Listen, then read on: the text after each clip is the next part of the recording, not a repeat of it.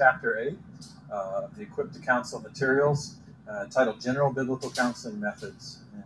And really what we'll begin to look at this time is the methods of counseling that tend to apply to all counselors and counselees across most situations and most times, just the general things you'll find yourself needing to do and to be as a biblical counselor under most circumstances. You'll recall we're in the Foundations of Biblical Counseling section, where we're just building a house of biblical counsel, where we began with just placing biblical counseling as an aspect of biblical discipleship, as an aspect of gospel ministry, of ministering the Word of God to the hearts of people.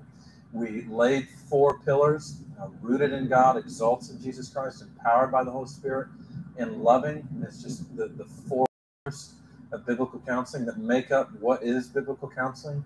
We laid 7 foundation stones of just the essential truths of biblical counseling, the creed that we herald, that we declare as biblical counselors. Then we took some time and looked at what biblical counseling aims to produce in people, just the fruit of biblical counseling, of salvation, of sanctification, of spiritual fruit. And in the last 3 chapters, we looked at who are the primary figures of biblical counseling, at man and the gospel, at man and biblical counseling, and before those, at God and His Word, and just beginning to define biblically who are these persons and these figures that are going to be involved in the work of counseling ministry and ministering the Word to daily life. And so that brings us at this time to this 8th chapter, and namely beginning to talk about just the methods of biblical counseling. We've laid the important pieces and foundation stones there. And now, how do we answer this question? What does biblical counseling do generally? In the next chapter, we'll ask the question, what does biblical counseling do specifically? But in this one, we'll talk more about what biblical counseling does generally. If you think about, again, the illustration of farming or planting a vineyard and growing grapes, there's certain methods of farming that apply across all places, all kinds of crops, all farmers, all landscapes. There's certain things that if you're going to grow something from the earth, that you have to do no matter where you're at or what you're doing. You have to till soil. You have to uncover the dirt. You have to plant seed. You have to water. Sometimes you have to provide some kinds of fertilizer or feeding.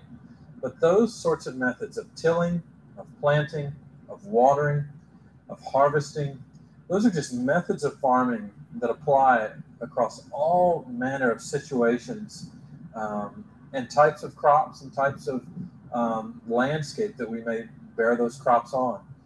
The things that we'll just always be doing as biblical counselors. And so in this chapter, we're going to talk about 4 in particular, just the 4 general methods of biblical counseling that you will find yourself, hopefully, having to call upon and do constantly as you counsel the Word under all sorts of circumstances. So that'll be one of our first objectives for today, is to lay those 4 out. A second objective will be to talk about just an initial counseling meeting with someone. What would be 5 just general goals or objectives of an initial meeting with someone that you're beginning to counsel and minister the Word to them? And then a third objective will be to talk about 6 situations that you may face as you counsel the Word, that really you need to enlist some structured help, that just counseling with them, even biblically, scripturally, will not be enough of a structure, of a system in place to take care of the issues that you're facing. And so we'll take some time and just talk through what some of those situations may be. So let me pray for us, and then we'll begin to dig in. Father, for this day we give you great praise, great glory, great honor. Lord, for all that are listening at this time, all that are learning, all that are present even now, and wherever place they may be, I just pray for them and thank you for them, and asking that you would even now open their hearts and their eyes and ears to your word and to your truth, that your Spirit would humble them, would prepare them to learn and to grow in respect to their salvation and the ministry of the word. Lord, from my own heart and mouth, I just pray for your Spirit strengthening, for your Spirit's counsel, for you to grant wisdom and guidance. For, Lord, I am but a man, and a weak man, and a feeble man, and so I'm desperately in need of your grace to represent your word truthfully, to deal with so massive a topic of counseling in a way that, Lord, gives you glory and honor and credit and does justice to the ministry of your word. So help us this day, help us this moment to grow in your likeness, to live lives that are pleasing to you. In Jesus' name, amen. Well, this chapter bears its title because we're going to speak about and look at the methods of biblical counseling that generally apply to all counselors and all counselees at almost all times. It will describe the general attitudes and actions of the biblical counselor, your general attitudes and actions that should sort of thread through week in, week out, hour in, hour out of your counseling ministry that we'll find ourselves just having to engage in constantly.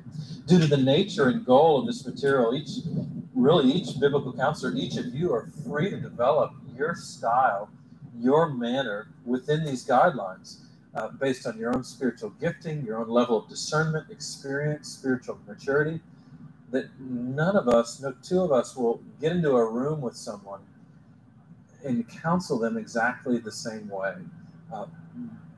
By God's grace and to his glory, there's just so much diversity. There's so much room for the Spirit to work in each of us differently.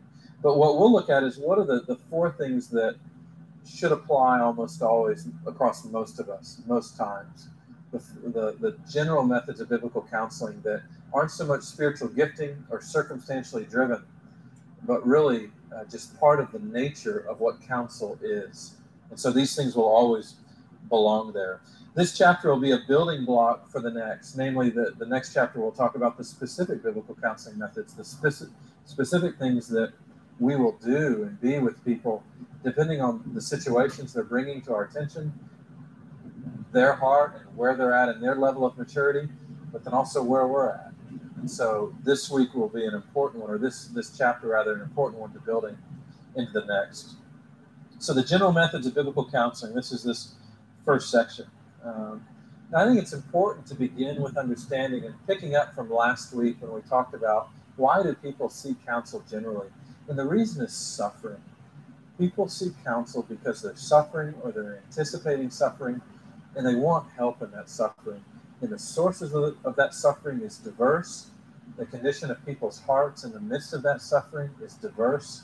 But nonetheless, it's pain, typically, or the anticipation of pain, that will bring people to seek your help and your counsel in a time of need. And I think it's important that we begin there so that as we begin our counseling walk with someone, we begin in love. And that's going to be this first general method one. It's just to love as Christ would love.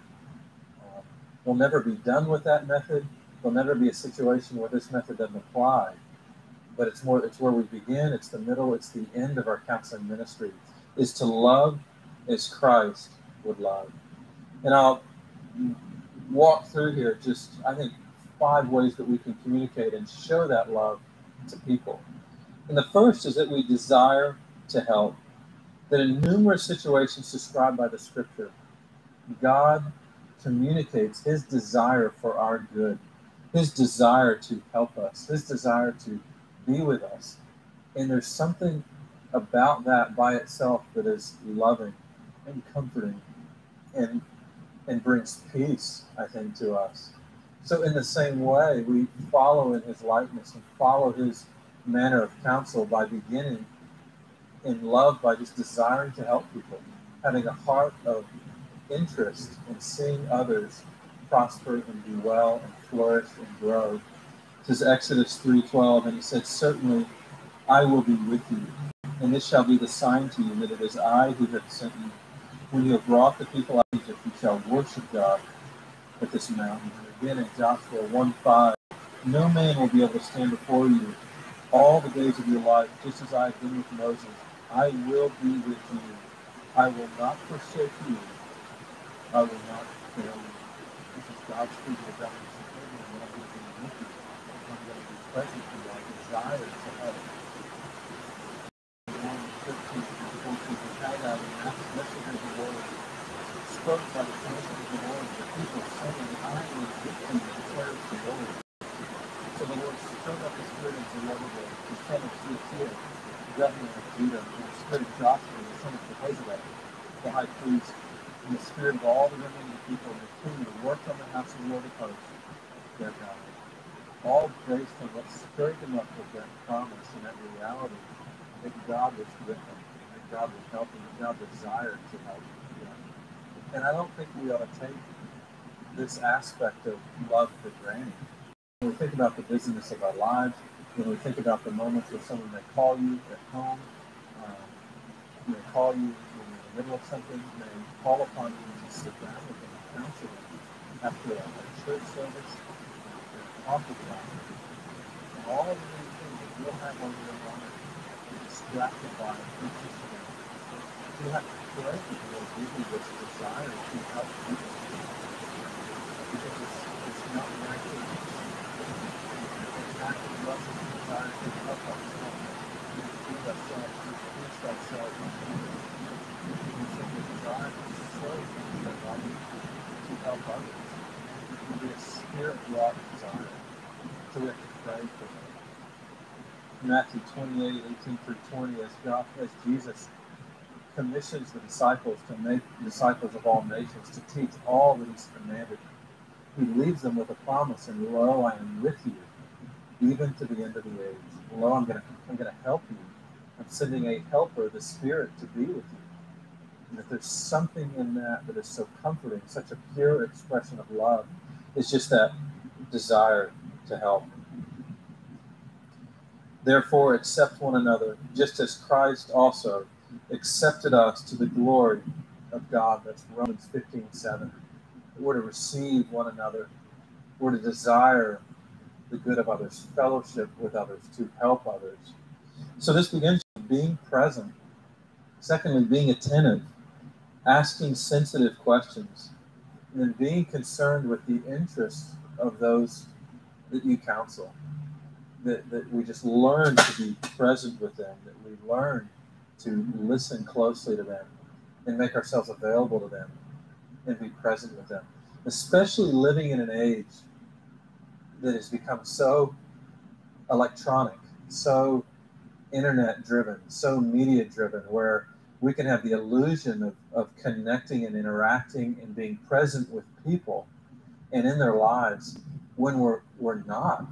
We may be reading their email or listening to their message or wherever we're at on their account on the internet, and thinking that we're with them, thinking they're with us, when really our minds and our hearts are in 100 different places and distracted by so many things. So learning to be with people face to face, human to human, is so vital to communicating this love. But then secondly, offer your full attention, which is, again, an outworking of the previous desire to help, be present, be there, but then offer your full attention as God offers us his full attention, that everyone has a story to tell. And some people's stories are easier to listen to than others. Some people will come and speak to you about the horrific abuse they've endured in their life. Others will come and speak to you of the abuse they've perpetrated on others.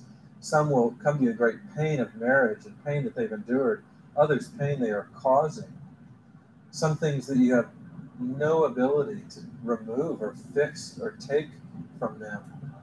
But you can offer your full attention as the Lord does, because in every situation, to every prayer, to every moment of need, the Lord hears. And this is part of his comfort and love for us, is that he listens and he hears us. Exodus 22:23, if you afflict him at all, and if he does cry out to me, I will surely hear his cry. That if there's someone that in that nation of Israel that is being afflicted in whatever capacity it may be, but especially as a slave or as a in some role that can be of powerlessness that we take advantage of, he can cry out, and God hears him. God listens to him. 1 Kings 8:30, listen to the supplication of your servant and of your people Israel. When they pray toward this place, hear in heaven your dwelling place, hear and forgive. There's part of the prayer here out to God that, Lord, listen to us as we pray, as we talk to you, hear us. James 1:19, this you know, my beloved brethren, that everyone must be quick to hear, slow to speak, and slow to anger. And that's namely in response to the word of God, namely in response to the revelation of God that James is talking about in James 1, but then also just in life as a whole, and just in relationship to God and one another. Let us be quick to hear, slow to speak, slow to become angry. Psalm 65:2, O you who hear prayer, to you all men come. It's a declaration to God about God. To you, men can come because you hear, you listen. So a few examples are when someone speaks and shares, that you maybe retract or rephrase their statements so that you make sure you hear them well. When someone shares, this is what is going on, or this is what has happened to me, or this is how I'm feeling, or what I'm thinking, that we learn to rephrase and share back with, okay, this is what I'm hearing you describe to me, or this is the sense or the impression I'm getting from you. Is that correct? Where we labor and we work to offer our full attention and make sure we hear. We refrain from premature conclusions. We don't jump to that after 20 minutes of listening to someone. We don't assume we've got their whole life figured out, but that we have to continue to offer our attention and to listen. We maintain just an open and a warm body posture. That when someone's speaking to us, we're not staring off into space and thinking about other things, or staring off into space or playing with our phone, or playing with gadgets, or just wandering to and fro, disconnected, closed down, shut down. We don't just sit there scrunched up and with a scowl and arms crossed and like we're just unhappy to be there. But that there's a warmness in our posture, a warmness in our face, an openness to the way we present ourselves with those who are in our care. And if that's an area of struggle for us, then we ask people to help us. Help me communicate to others openness and kindness and receptivity to them.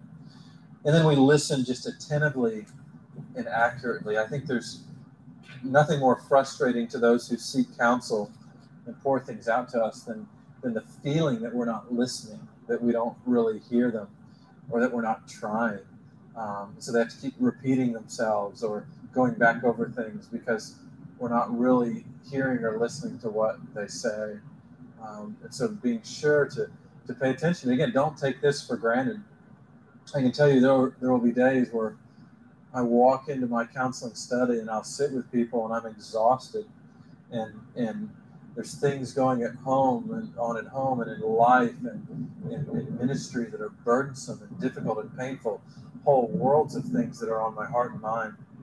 I have to pray that the Lord make me attentive, because it's at those moments when it's the most difficult, and the easiest thing is just to shut down and become robotic. And so don't take this for granted, even in yourself.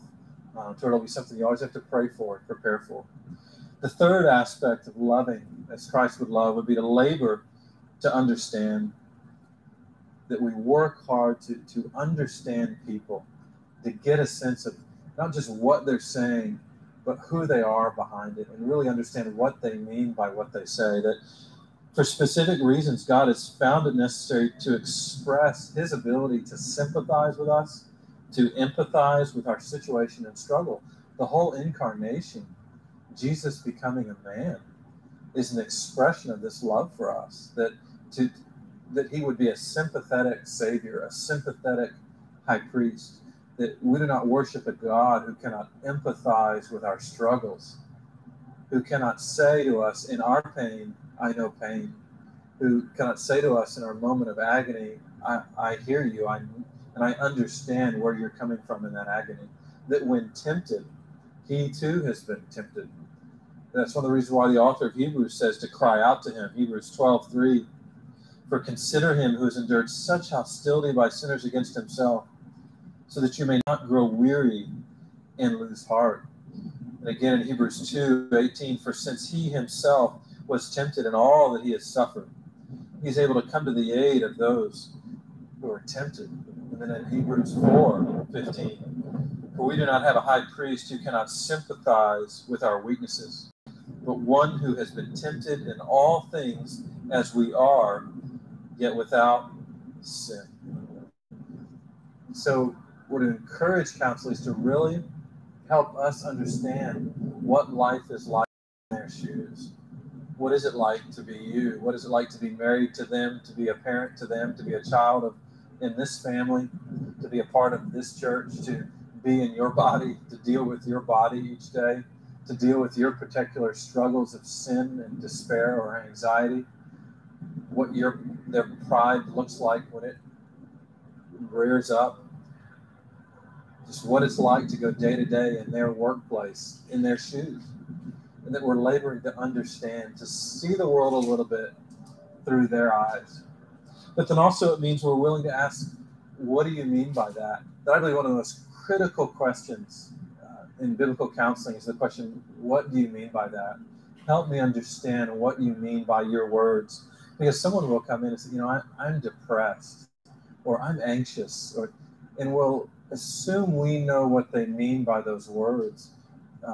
But we don't, because we all have certain images, certain ideas, certain vocabulary in mind, and we have certain things in mind when we use those words. But it may not be the same idea they have in mind, the same life experience they have in mind. And so we ask, okay, you said depression. Help me understand what you mean by that word. You said bipolar disorder. Help me understand what you mean by that word. Describe that for me. What does that look like in your life? You said that you're feeling pain and just in your body, and chronic back pain and sleeping trouble, and just paint that picture for me. What do you mean by that? When you say your child throws temper tantrums, every parent has a different definition of what a tantrum is. So we have to ask, okay, what do you mean by that? Explain that to me. Help me understand. So really learning to use that question, what do you mean by that? And help me understand what it's like for you. Sometimes I think it's important to really share potential commonalities with all believers, that no temptation has seized you except what is common to man. But God is faithful. He won't let you be tempted beyond what you can bear. But when tempted, he will provide a way out for you so that you may grow up or stand up under it. And just that comforting message that all of us fundamentally endure the same kinds of temptation. Our particular flavors, our particular details of our sin struggles, our temptation may be different. But at the very core, in the very middle, we struggle in the same ways and for the same reasons. And so in every situation and everyone that comes into you, there'll be ways in which you can communicate, this is part of the Christian life. This is part of the human struggle. This is part of what it means to be in relationship with God or others, or to be out of relationship with God or others. That we are able to connect those dots so that they see and hear that we not only understand them, but that we're able to see how their struggle and particular difficulties relate to the human struggle and to the Christian struggle and to others, and to call similarities and commonalities there. A fourth part of loving as Christ would love is to exercise compassion.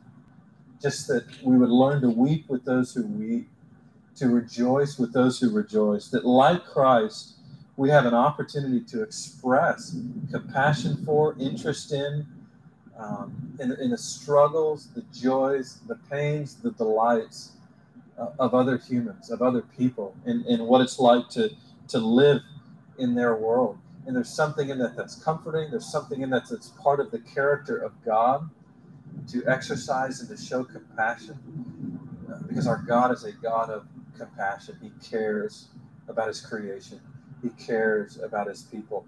His heart breaks and grieves with us in our times of grief, yet also in our times of great evil and rebellion and sin. That we can grieve the Holy Spirit, And we couldn't grieve the Holy Spirit if he didn't care, if he did not have compassion on us.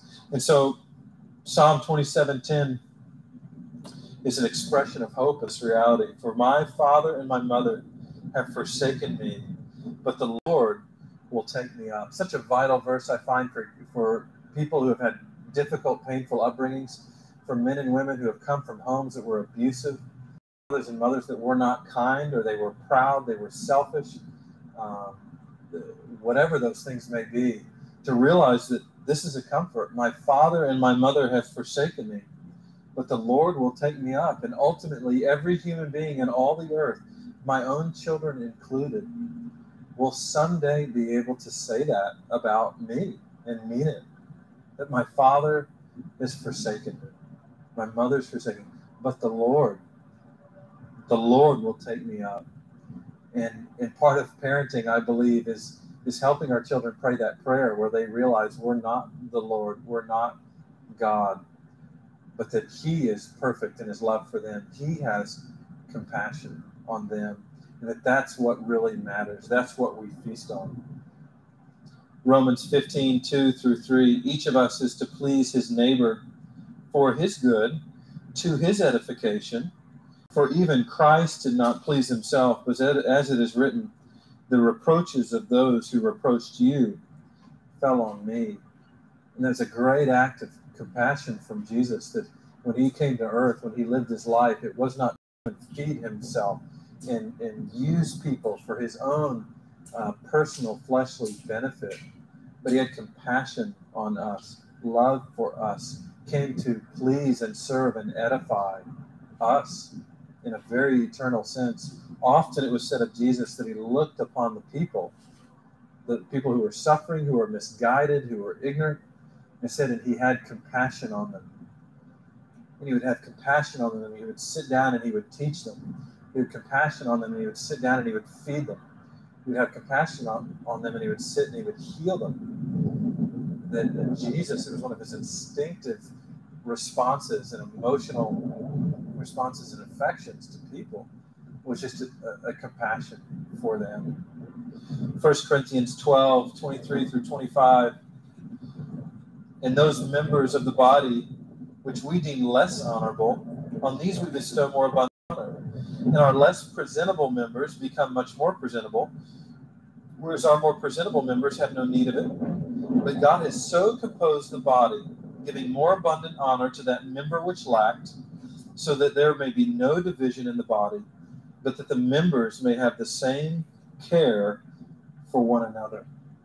That we're to have a care for one another, that when we look at the way that God has composed the church and composed the body, we're all different. We've all got our different unique gifts, our unique struggles and sins and temptations, but that we're there to encourage and to edify one another, to have compassion on one another, and not to just get bitter and angry because they don't do things the way we want them to do them. They don't do things the way we do things. They don't feel the way we feel. They don't think just the way we think. And so we become bitter or insensitive or frustrated or impatient, rather than having compassion, that we really are all different. We really are at different places in the Christian life. He really has given to all of us a different measure of faith. So if there's to be unity in the body, unity in biblical counseling, then there has to be the exercise and the expression and the communication of compassion and appreciation for where everybody's at. 1 Peter 5:7, casting all your anxiety upon him because he cares for you. That's why we're able to cast our anxiety upon Christ, upon the Lord, for us. And we should be the same with others by sacrificing our time and energy, by maintaining a tender attitude, by not being legalistic and judgmental and critical to those who suffer and are in pain, who fall short, to express empathy for their struggles or suffering. And sometimes this may mean that you truly and legitimately cry with people as you hear their stories. And I don't mean fabricate it or fake it, but that your heart be so softened to people and compassionate toward people that as you hear their story, as you receive them and their pain, that there will be times where you're moved to tears. Other times you'll be moved to anger and to holy anger when you hear certain stories. And that's part of being compassionate too, on the oppressed, on the afflicted, on those who have been mistreated. So part of the reason that God expresses wrath upon evildoers and on wrongdoers is because of just his compassion for the unprotected, his compassion for those who are being mistreated and oppressed and beaten down. And so our God is a God of compassion, and we should be also. Fifthly, we uphold the truth. That's another aspect of loving as Christ would love, is that we uphold the truth. While Christ desires to help, attend, understanding, show compassion when his people suffer, he offers these things according to the truth. Ephesians 4:15, but speaking the truth in love, we're to grow up in all aspects into him who is the head, and that is Christ, even Christ.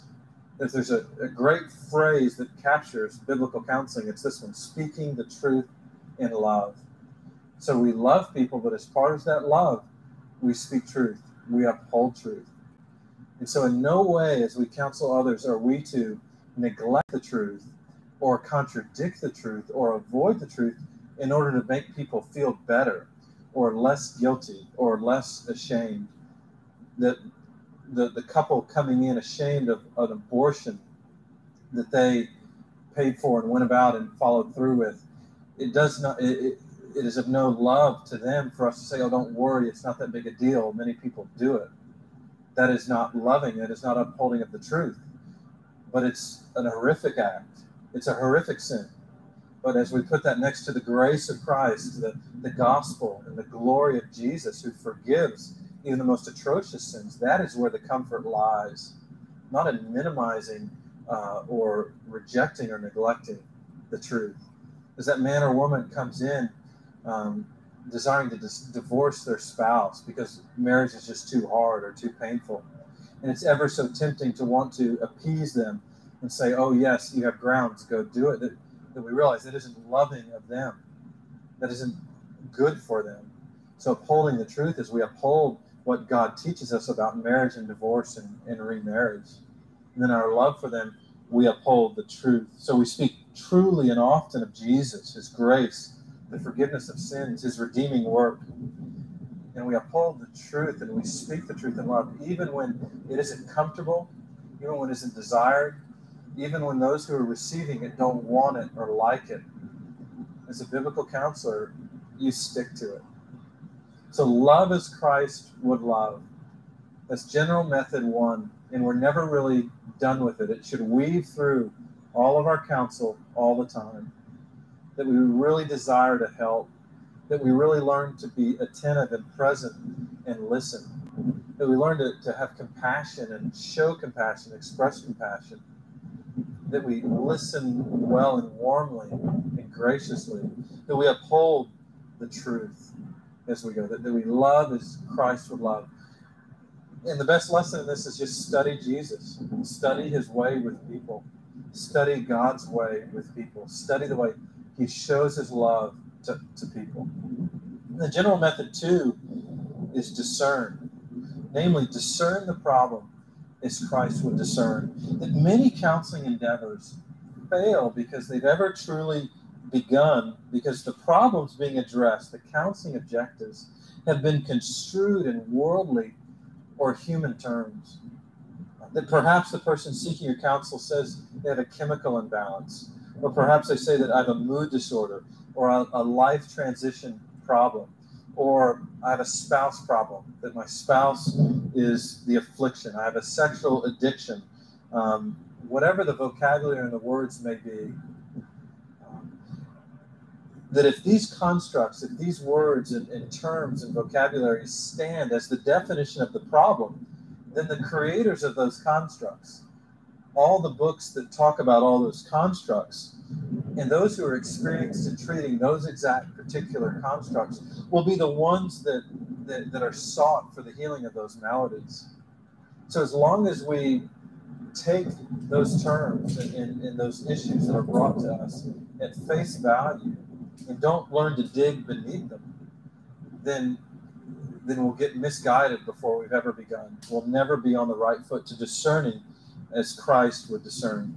And moreover, if the primary counseling objective is to find relief from those presumed troubles, then the very methods that will be sought and applied in dealing with that bipolar disorder, in dealing with that major depressive disorder, in dealing with that life transition problem, or that chemical imbalance, or whatever it may be, will be sought and applied that give the recipient of counsel the impression of relief, that our goals will very quickly be to improve, by experience at least, the temporary trajectory of someone's life, to improve in the immediate sense symptoms, just to take away symptoms.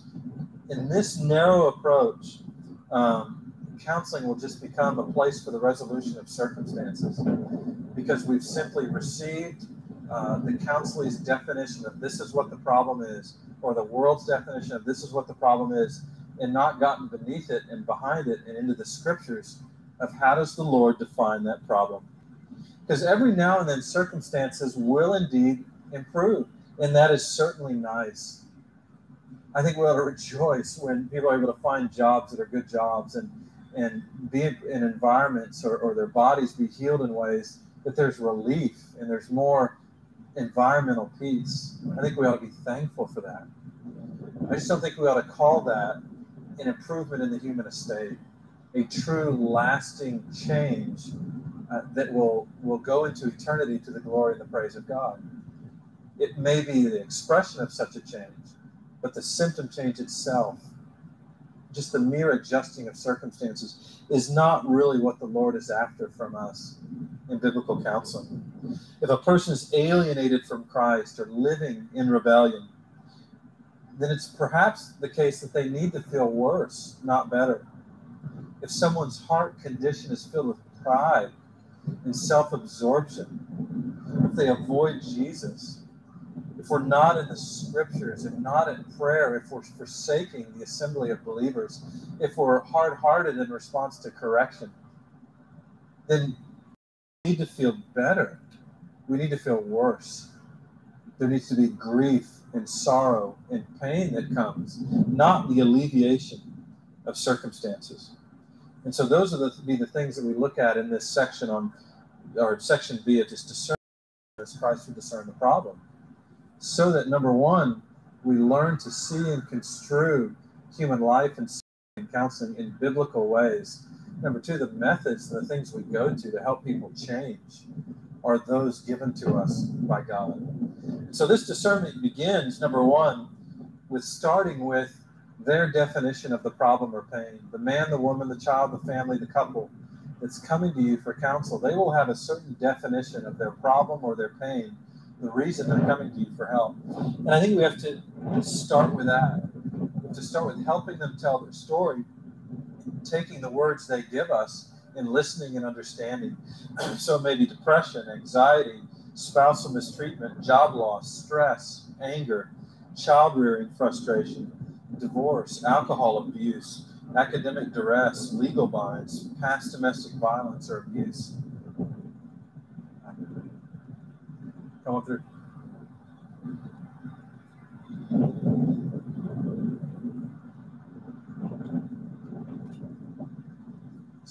Still ready? Maybe divorce, alcohol abuse, drug abuse, academic stresses and duresses, legal problems, legal binds, a prison sentence. They may construe it as a lack of faith, as spiritual immaturity. Sometimes you'll have folks that come in and say, my problem is my heart, and I'm filled with pride, or I'm filled with selfishness or hate or bitterness. Sometimes they'll come in identifying it right out of the gate as something like that. Death of a family member, death of a child, a father, a mother, some strain or agony or piece of suffering at work, joblessness and financial strains and problems. It can be any number of things that the person that's coming to you for counsel is saying, this is what ails me, this is what my problem is. So we have to listen and begin there. And then gently help them, the counselee, examine the source of their problem or pain in the light of Scripture. And this goes back to what we looked at in the last chapter a lot, where we begin to help them examine the sources of their suffering in life, where we begin to look at, okay, the condition of the heart, where we begin to look at the relational circumstances of their life, and where is the pain coming from there, whether through human beings they're in a relationship with, whether it's demonic pressures, or whether it's the relationship with the Lord, whatever that may be. We look at their physical circumstances, their biological, that if there's medical agonies and struggles and suffering, their body is just wearing down on them, whatever it may be, we help them examine their heart, we help them examine their relational circumstances, we help them examine their natural circumstances. And just like we looked at in that last chapter, begin to write down and help them write down, where's the suffering coming from? What are the sources of it in your life? And then thirdly, we gently and over time help them examine how their heart is thinking and feeling and acting in response to their problem or pain, how they are thinking and acting and living, and why they are thinking and acting and living that way. What's really ruling their heart? We ask, whose kingdom are they living for? Who is their God? Who is their Savior? Who do they worship? Whose glory do they long for? Who captures their attention? Who do they think about more than anyone else? Where and what is their treasure? In what ways is the spirit and their flesh battling inside them in the midst of this problem or pain? In the midst of their suffering, what's that exposing about them? What's it exposing about that hidden war in the soul between their flesh and the Spirit of God? What do they believe Christ is trying to produce in them and through them by this trial, by this pain, by this suffering? That step 3 of discerning as Christ would discern is helping them see what's going on in their heart and their thoughts and actions and relationships in the midst of this problem and pain and suffering. What is the Lord teaching them about who they worship, about where they go for comfort, about what they prize, about what they treasure, about where they really bank their hopes, about what they pray for, and if they pray at all, but in their life and in their ministry, who they really serve and think about, and why, and what motivations are driving them.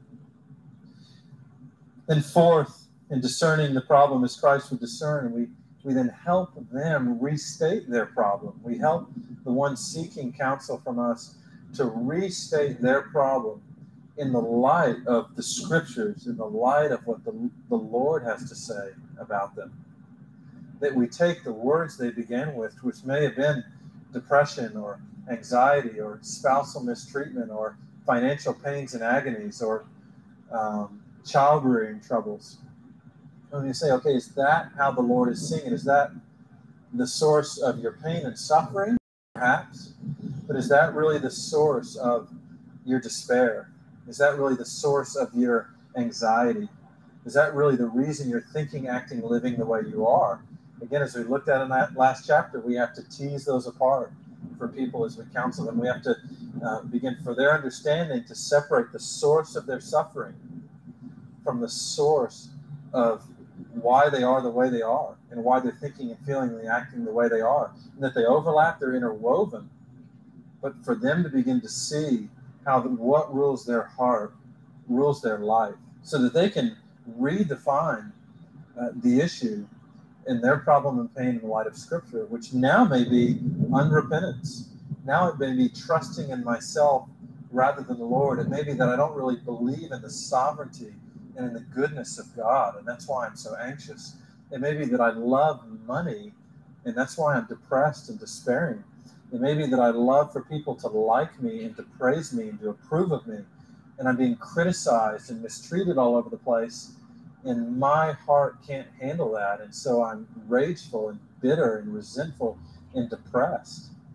You'll never know what road that will take those you counsel down.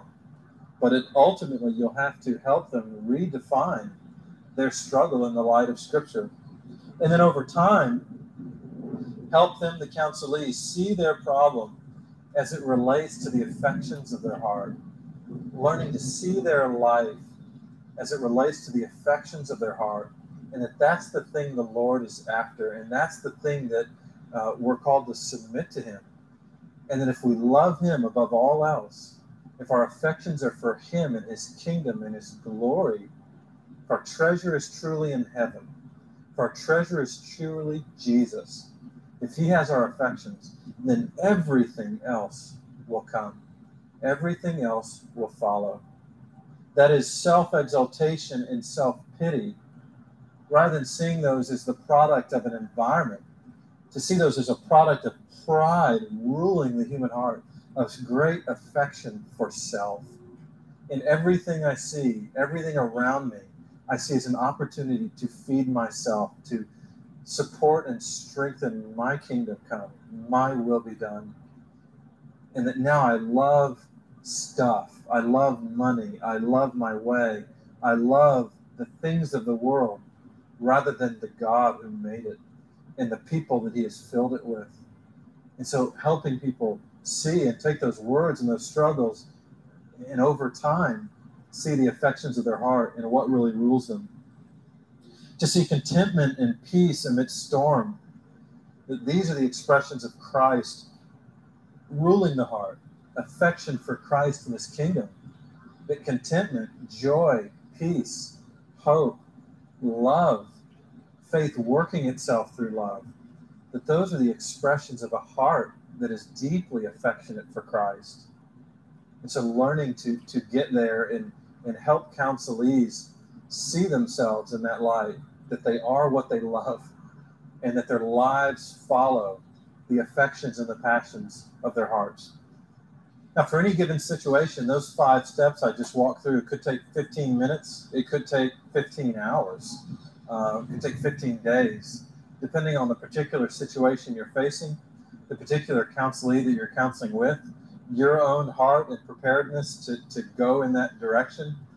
That you never know what kind of time it will take to walk through those steps. But if you're dealing with someone who's proud or self-righteous, hard-hearted, then you may get through step 1, maybe into step 2, and have a lot of trouble getting through those remaining steps, because that person has no interest in seeing the problem as anything other than someone else, or seeing the issues of their life and their heart as anything other than the condition of their physiological state.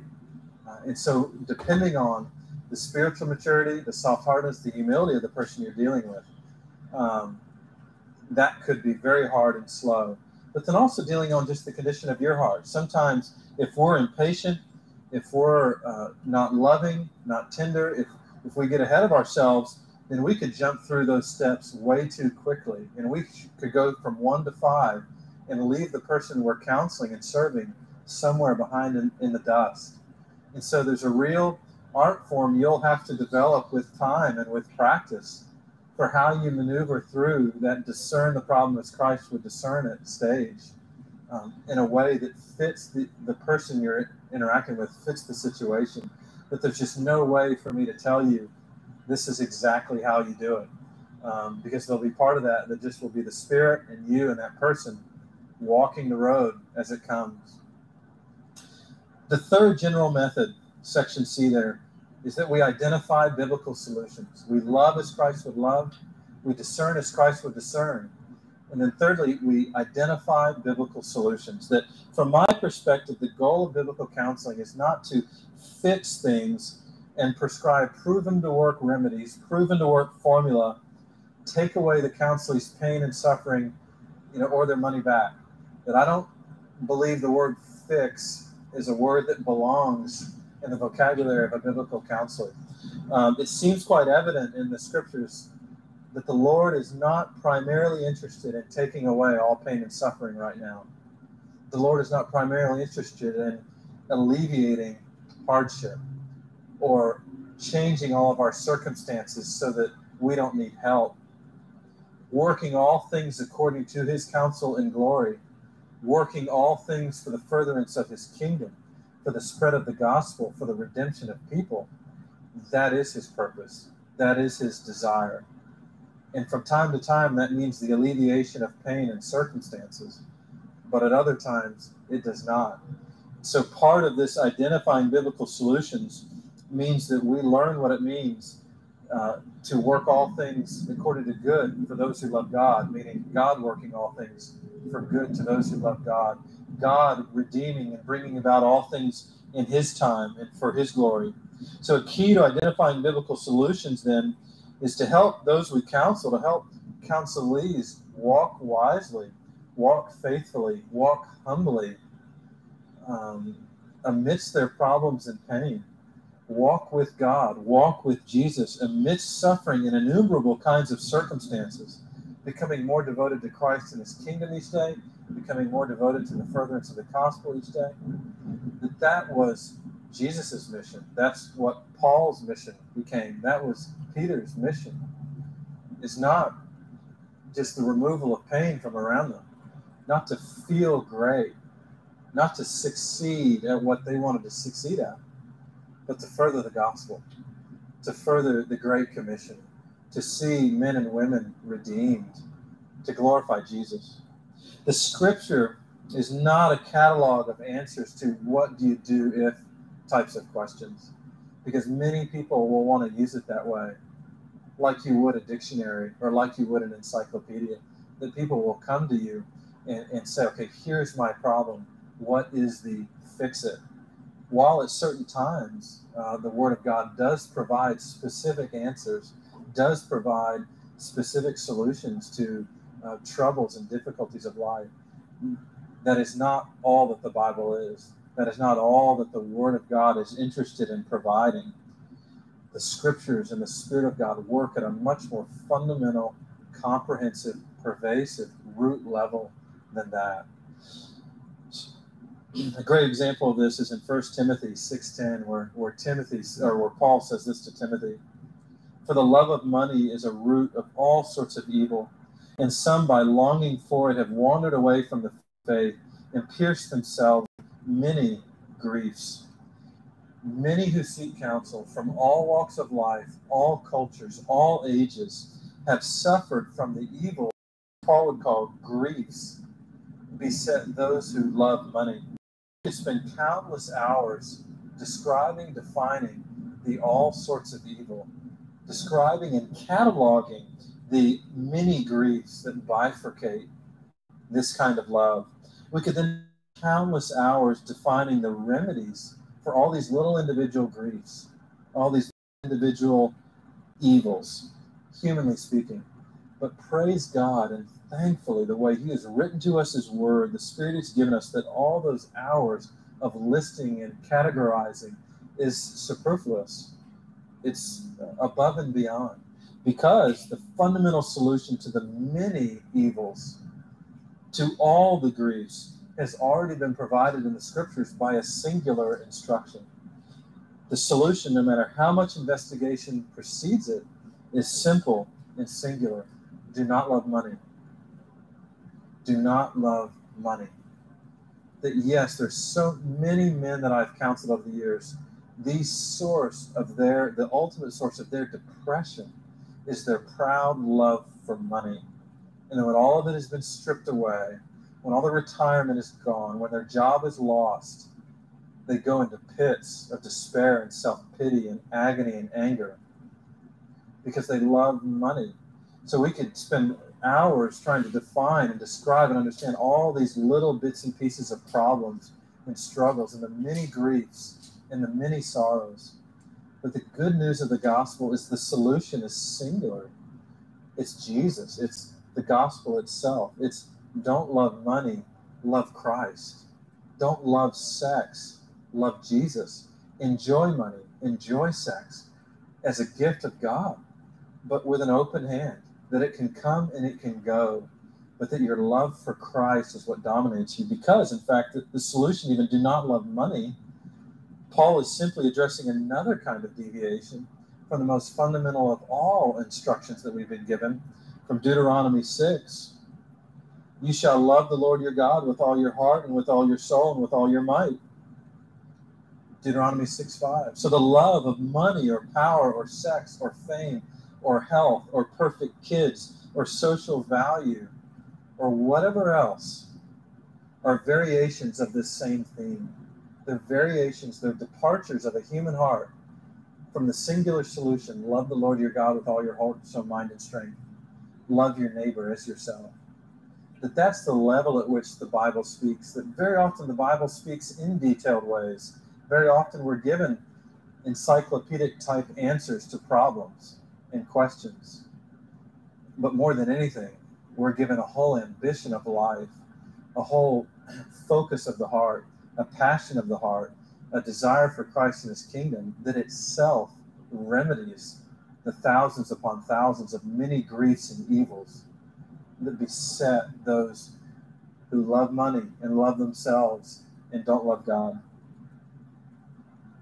So why is the Bible not a couple verses in length, I think is a question. And if it's that simple, why is the Bible not just those two verses, those few verses? And I think there's a lot of answers to that question. I'll give you a few. One is because while it's very simple, it's very hard. While it's very simple that all the law and the prophets are founded on those two commandments: love God, love others. It's so hard to do because our heart would rather love hundreds and thousands of other things.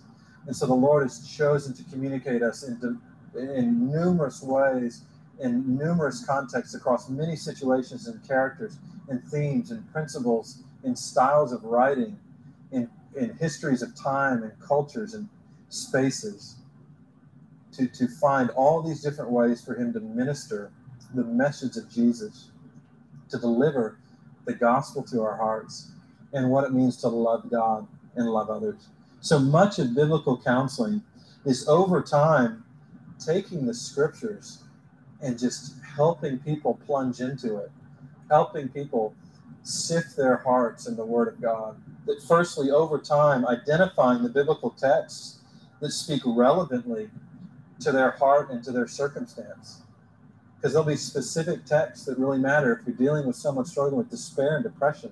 The Psalm 42, 43, Psalm 73, Psalm 77, the whole book of Jonah. There's so many passages of the scripture that speak to that particular struggle. If it's anxiety, there's Matthew 6, and there's Luke 9, and there's Philippians 4, and 1 Peter 5, and Psalm 11, and Psalm 14, Psalm 23. There's just passage upon passage, book upon book, verse upon verse that does speak relevantly to the entire range of human struggles and the entire range of human experiences in one way or the other. But then secondly, over time, help counselors see and comprehend the place of true repentance and humility in the midst of their suffering. That ultimately, no matter what, we're called to live repentantly and humbly before God in the midst of suffering, in the midst of bliss, in the midst of pain, in the midst of joy and delight. That repentance is not merely just an event, it's a whole road we walk. That humility is not just an event, it's a road we walk with God and with our fellow man. That as we pour into the scriptures, as we identify the prides and the lusts and the fears that are in our lives from the discerning the problem phase, we begin to see how the Word of God begins to cleanse those and change those and put to death those and replace them with newer, higher, grander hopes and glories and prayers and desires. And so we help counselors see that humility and repentance is to be our posture in suffering. Over time, we help counselors identify what it means to walk according to the counsel and the glory of God as revealed to us by His Word, and then commit to those initial steps, to those initial directions. That over time, we help counselors identify what does it really mean to walk according to the counsel and glory of God in the midst of their circumstances, in the midst of their pain, in the midst of their celebration, in the midst of their successes and their labors. That we encourage and counsel those. What does it mean to walk with Jesus, to walk in relationship with God, to walk in relationship with our fellow believers, with unbelievers in the midst of all this? And that's part of what it means to identify biblical solutions. What does the scripture say? broadly, specifically, what kind of heart are we to take to that process? And what does it mean to really begin to walk with Jesus in the midst of it?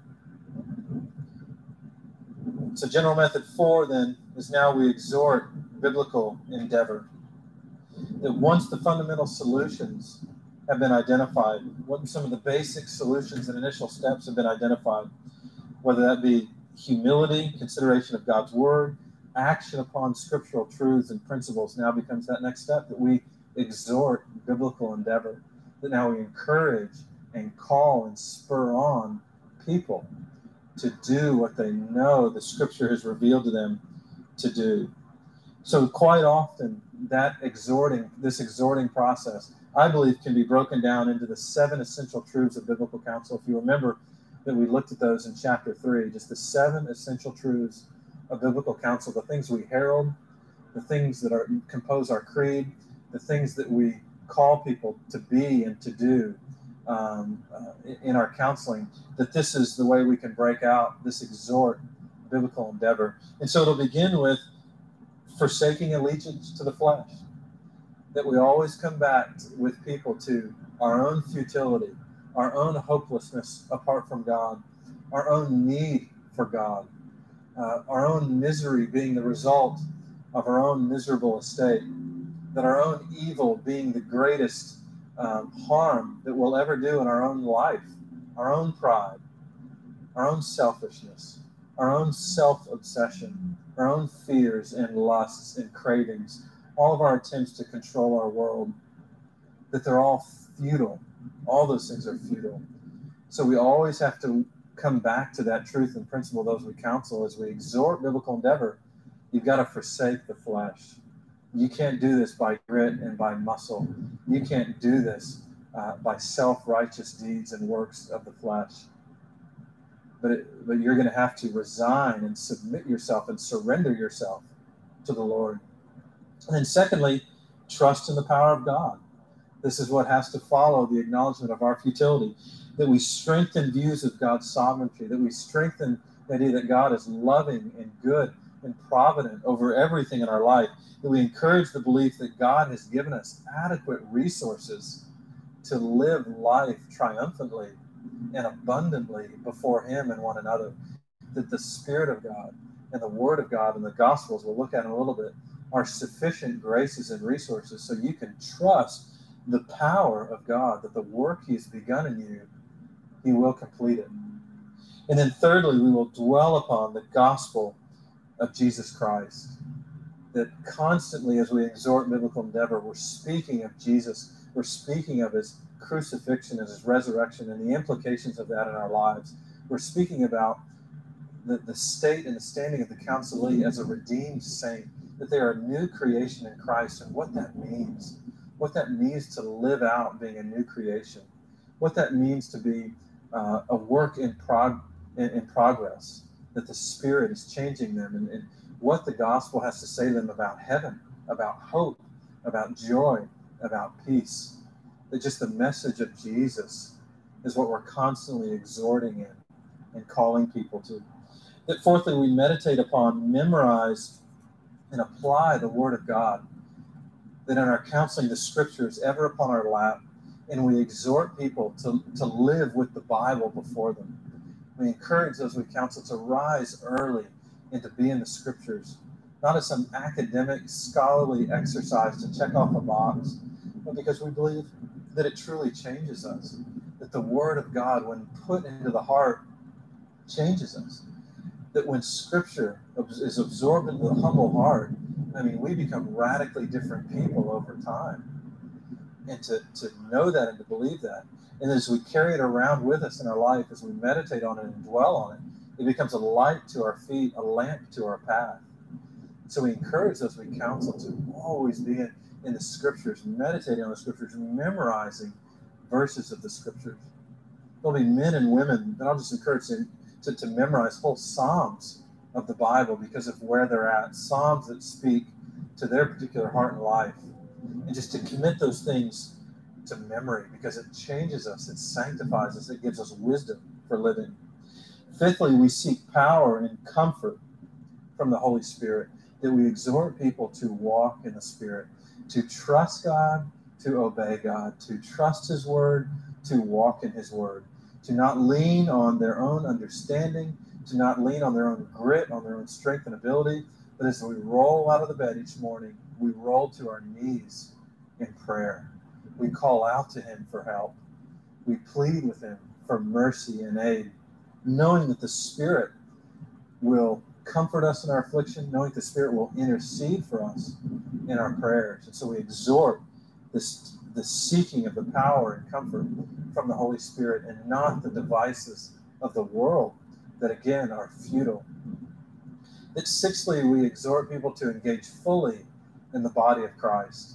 Certainly to receive, to be encouraged, to be edified by the body of Christ, but more than anything, to learn to love, to learn to pour themselves out, to learn to think about others, to minister to others, to get outside themselves and engage fully in the body of Christ, to learn to receive correction and admonishment and rebuke, to learn to deal with conflict according to the Word of God and the gospel, to learn to love others.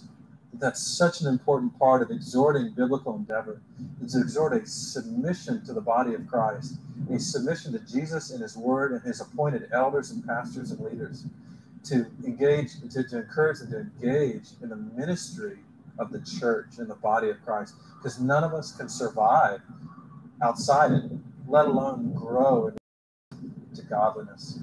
And then seventhly, we wait patiently upon the Lord in His timing. And this is so hard. As we exhort biblical endeavor, we exhort patience. We exhort people to remember that sanctification takes time, that change takes time, that sanctification is inevitable for the believer. It will happen, but it will happen according to God the Father's appointed timeline. It'll happen in His way, in His style for you, according to His plan and purposes for you, in a way that best glorifies Himself and for our good.